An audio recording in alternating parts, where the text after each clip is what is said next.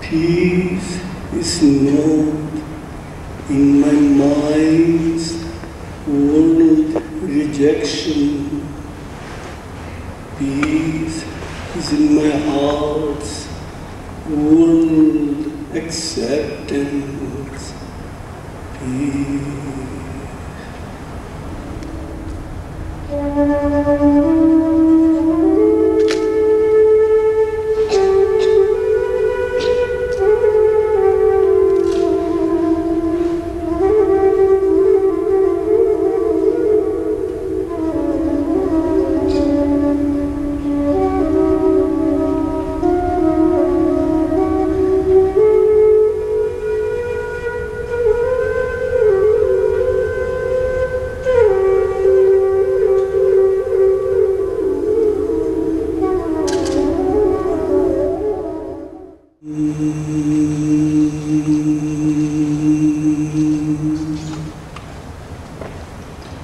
One's education.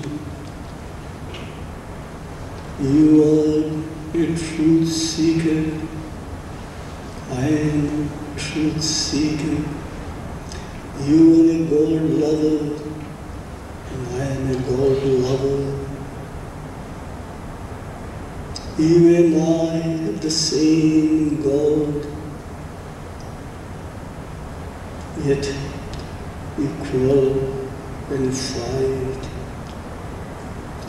God asks you to trust me.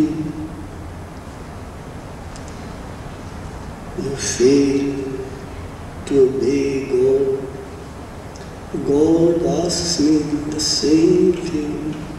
He asks me to trust you, but I sadly fail.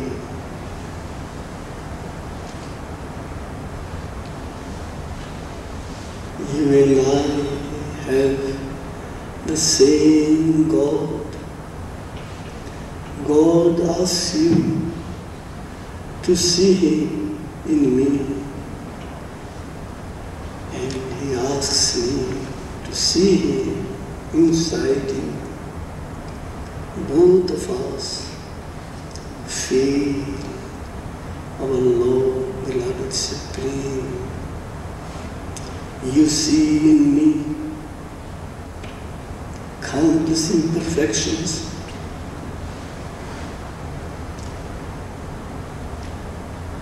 When you look at me, I do the same. You do not see in me the presence of God. I do not see in you the presence of God.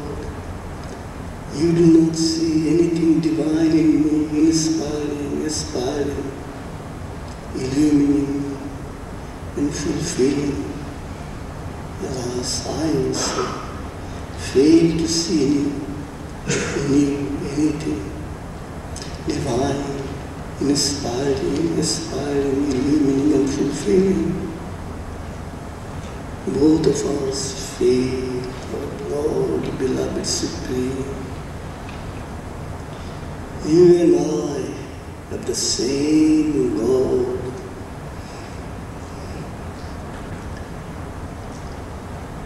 You think, you know, you feel that your God is omnipresent and omniscient and omnipotent.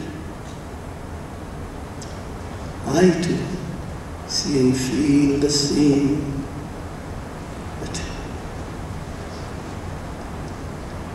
when you think of me, when you look at me, you think I am imperfection incarnate. I am past correction. You forget that your God is omnipotent. If so is His will, He can perfect my life in the twinkling of an eye. Similarly, when I see in you countless imperfections and fail to see the presence, loving, benevolent presence in the Lord, beloved Supreme, I too forget the fact that my God, whom I claim to be my God, is omnipotent.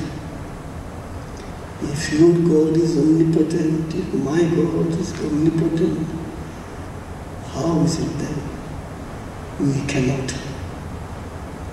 feel, we cannot have faith in God's power, supreme? You can pray to God for my perfection. I can pray to God for your perfection. This is one way for us to make God happy. Although it may take a long time for you to see my perfection, vice versa for me also to see perfection in you. The very fact that you and I are praying mutually for our mutual perfection will make our Lord, beloved Supreme, happy far beyond our imagination.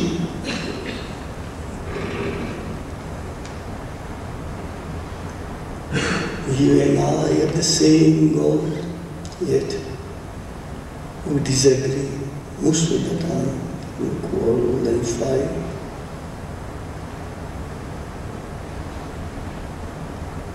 You and I pray to God for happiness. We pray to God and we speak to God. We tell God, oh God, please make, you say to God, please make me happy first, then I shall make you happy.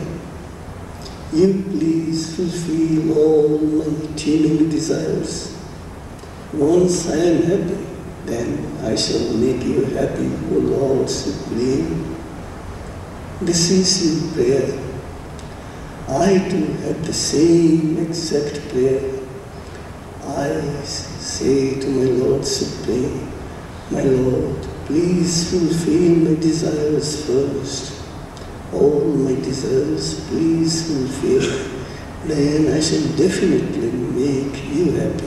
First make me happy, and I am going to make you happy, unfailingly, undoubtedly. Here, in this case, you and I are sailing in the same boat.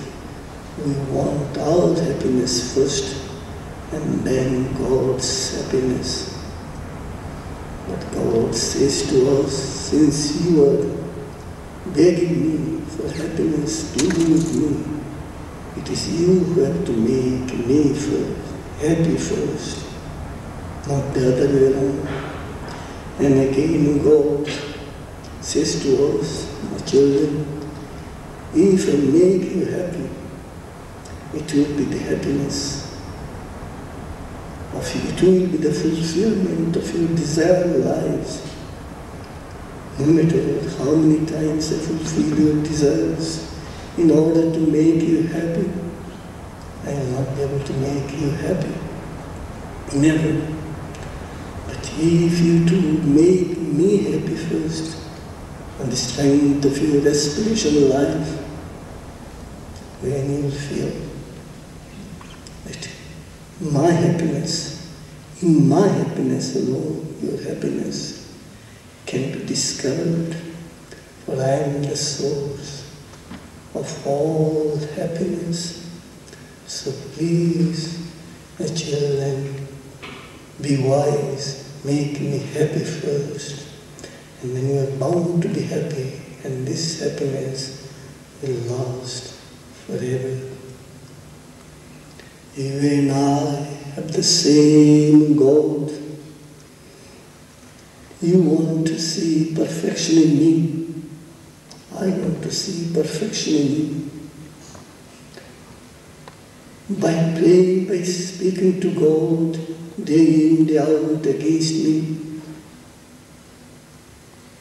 do you not think you are displeasing God, irritating God? For He is all compassion of both of us. Again, I do the same. I speak ill of you to God at every moment. And I think by speaking ill of you, I am making my point clear to God and making God feel I am far better than you.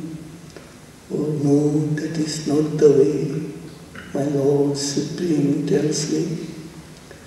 We have to see only the divine qualities in each other to make our Lord Supreme happy. And our imperfect nature can only be transformed by His compassionate heart and forgiveness, by His compassionate eye and forgiveness heart. You and I have the same God. You are God thirsty and God hungry. This is absolutely true. I too am God thirsty and God hungry. But if our hunger is genuine, in every moment we want to be fed and nourished by God's nectar delight,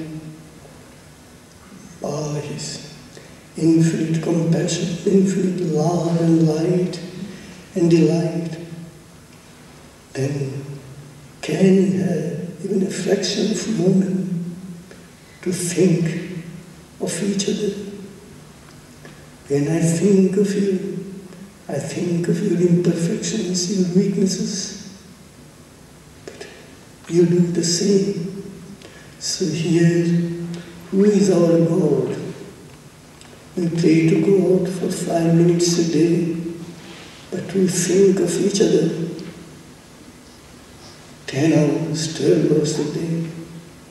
When you accept the spiritual life, we make a fervent promise to our soul, to our heart, to our inner life, to our inner pilot, that we should always think of God, the Lord, the beloved Supreme.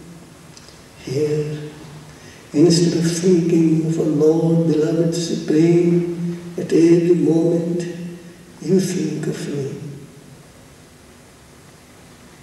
Daily, for hours, and I also do the same. And you think of God for 10 minutes a day.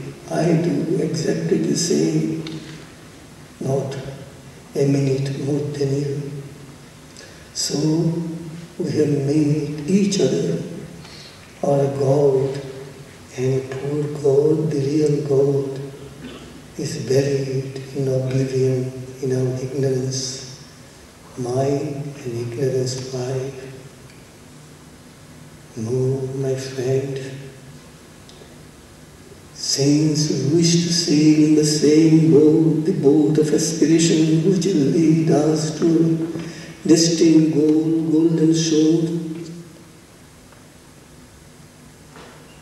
Let us believe in our oneness education. Let us start today with our oneness education. This oneness education is founded upon our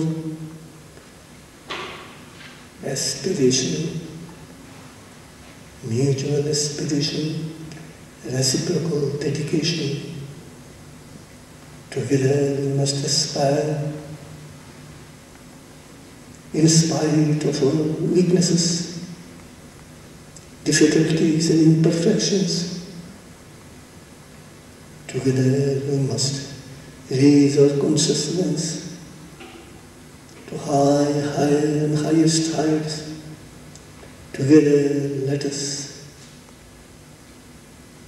sail in the same boat that will carry us to our path, that will take us to our destination, golden shore. Our beloved Supreme is eagerly waiting for our arrival. Let us make him happy in his own way, and his own way means our oneness education, oneness